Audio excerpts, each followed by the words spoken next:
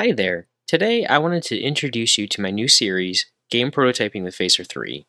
The goal of this series is to help you develop your Phaser 3 skill set by learning to create game prototypes from various game genres. In each part of the series, we will focus on one game and one topic, and we will work on creating a basic implementation of that game.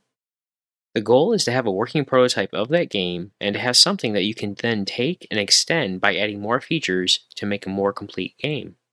For this series, we will be using TypeScript, and I will be providing a simple reusable template that will be used for bootstrapping each game. In addition to this, each new game in the series will be treated as a separate module. That way you can jump right to the games that you're interested in creating without having to watch all the previous videos.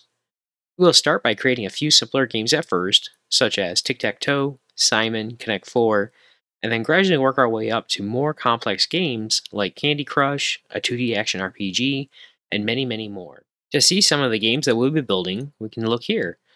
So we'll be building an implementation of Tic-Tac-Toe, Connect 4, Snake, the game Simon, and a game of checkers.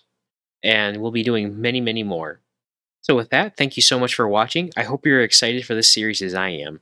To get started, I will be showing you how you can access the reusable template, how to set up the template and install the dependencies, and how you can get started coding right away.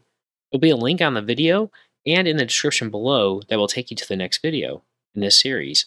If you have any questions or ideas for future content, please let me know in the comments down below.